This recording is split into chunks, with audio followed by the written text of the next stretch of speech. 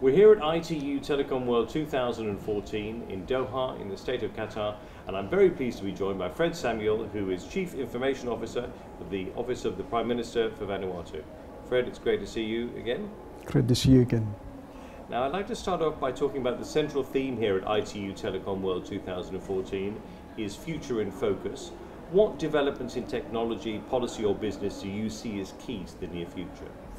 For me, the main key technology that we should focus on is the last mile, developing the connectivity for the unconnected, the digital divide.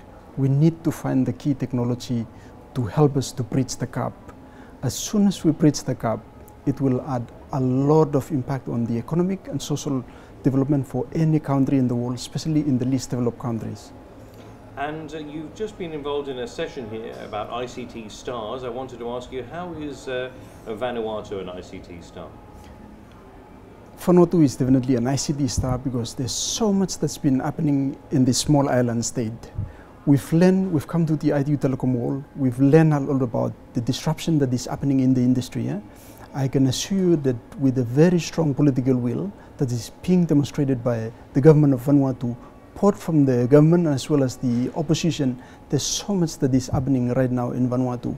We've developed our comprehensive national ICT policy. We've actually developed a fully integrated government broadband network. We actually bring our first submarine cable to Vanuatu this year. We have MCAF, the first ever fully comprehensive MCAF strategy in the world. We have a fully comprehensive universal access policy.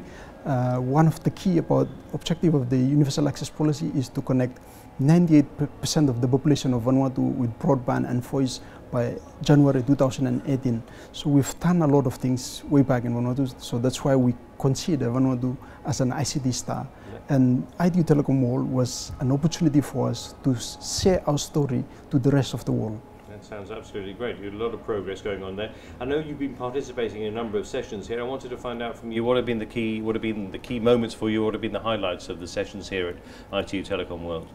I think all the sessions have been fantastic.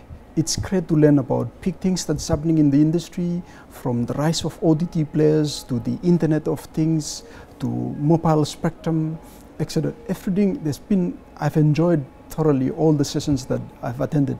One of the key sessions that is very interesting to me is network functions, virtualization. For me, this is one important technology that we have to keep our eyes on. And what is the main value for Vanuatu of attending events such as this? The main value for Vanuatu for me is I'm attending here as the Chief Government Information Officer, and I'm the key policy advisor to the Minister responsible for ICT, which is the Honorable Prime Minister. I think to come here and experience all of these, to learn new things, it put me in a perfect position to actually properly advise the Prime Minister on how should we develop the ICT industry in Vanuatu, mindful of all the challenges, all the trends in technology. I think it's been fantastic, and I hope that the lessons learned here, I can go back and probably advise the Prime Minister on how do we develop ICT as a key enabler, especially in targeting the rural areas of Vanuatu, how it can contribute to social development, especially and particularly in health and as well as education. I see you've been exposed to a lot of ideas here. I wanted to find out from your own perspective, what single technological innovation do you think will make the most difference in the next 5 to 10 years? For me, the single most important technological innovation that I think should happen is how do we develop mobile hubs that will help to elevate, to improve the health sector and as well as improve the literacy rate in education. Fred Samuel, thank you very much indeed. Thank you.